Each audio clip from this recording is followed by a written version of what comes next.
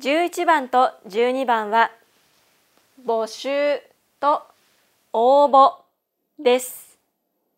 両方とも名詞ですが、するをつけることによって動詞になります。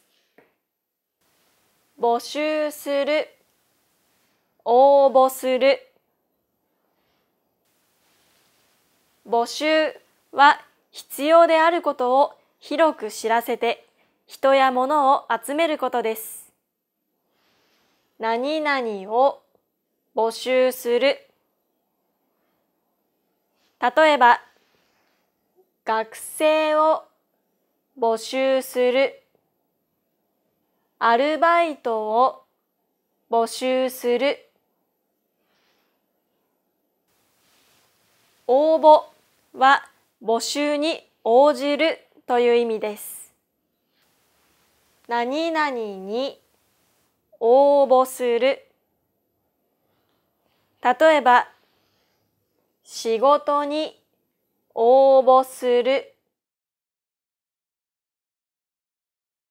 15番と16番はソフトウェアとハードウェアです。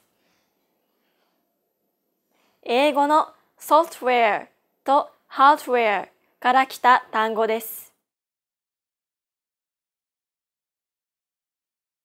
簡単にソフト、ハードと言ってもよいです。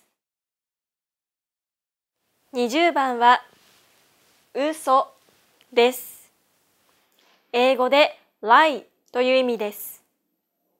真実ではないということです。嘘と一緒に使う動詞はつくです。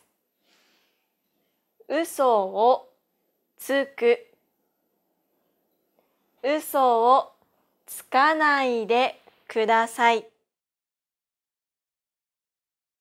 27番は仕方です。仕方はやり方と同じ意味です。例えば、掃除の仕方がわかりません。よく使うのは仕方がない、仕方ないという表現です。する手段、方法がないという意味です。そうするしか仕方がない。